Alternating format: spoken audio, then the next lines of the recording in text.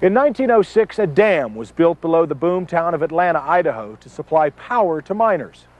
At the time, little thought was given to a migratory fish called the bull trout. Consequently, it was cut off from its traditional spawning grounds upstream of Kirby Dam for over 90 years. But that may be about to change.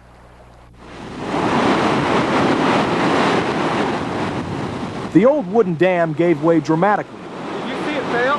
Yes. I couldn't believe it. I couldn't either. I looked at it. Polluting the middle fork of the Boise River with sediment and leaving the remaining residents of the old mining town in the dark. The new dam and new bridge look stunning, the product of a frantic winter's worth of work. But a new dam was built on the site in 1992. The new dam locks down tons of toxic sediments and keeps them from washing downstream. And now finally a fish passage is being constructed to open the old spawning habitat to bull trout once again, for the first time in almost a century. But the big key is whether or not they're going to use a ladder. We can provide the ladder, but you can't make the fish swim up the ladder. So we're just trying to do everything we can, provide a ladder and bring some adults up here. But it's still up to the fish. This will be our net for the lower boundary. Researcher Brian Flatter and a crew of fish and game biologists are attempting to capture adult bull trout on the middle fork of the Boise River below Kirby Dam. We go out in the water, snorkelers, and we try to spot the fish. They're pretty big. They're 20, 25 inches or so. And if we can spot them, we can more or less guide the guys with the probes that are electrofishing to the fish, or guide the fish into our block net. Okay, we're on. The electricity in the water stuns the fish, and as long as the scientists are in dry suits, preventing water from directly contacting their skin, the men are protected from the shock. Hey, John, shut it off! A big bull trout has been spotted, but it deftly avoids being caught in the electric current, so it's time for Plan B, physically herding the fish into the block net.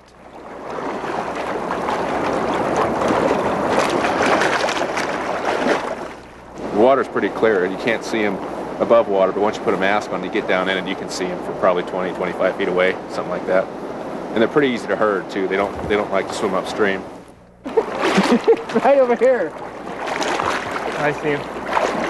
Here? He's over here. There he is, right there. There he is.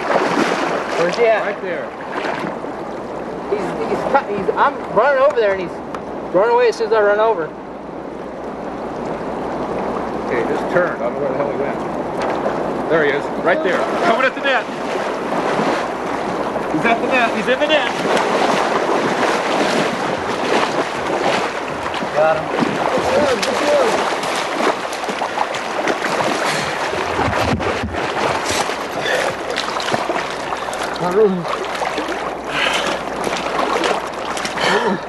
The idea is to move the captured fish above the dam before the fall spawning season. In this manner, biologists hope to jumpstart a new population of migrating bull trout in their old traditional territories. Nice fish. Pretty. There he is. But first, since this is a fairly large fish, a radio transmitter is surgically implanted into its abdomen. Then, for 2 years, researchers will be able to track its movements up and down the river system. That's what it sounds like when it's transmitting.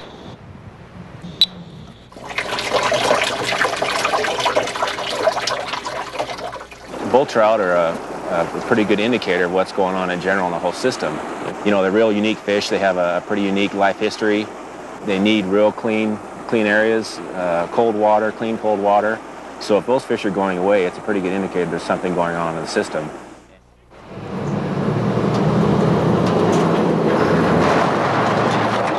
The fish is driven above Kirby Dam to the Yuba River to be released. It's a strong fish and appears to be recovering well from its recent surgery. Run down the creek. It's a good spot up here. There haven't been any up here in, well, almost 90 years, so. Oh, he bit me. Pretty neat. Get a couple more up here so it's not too lonely.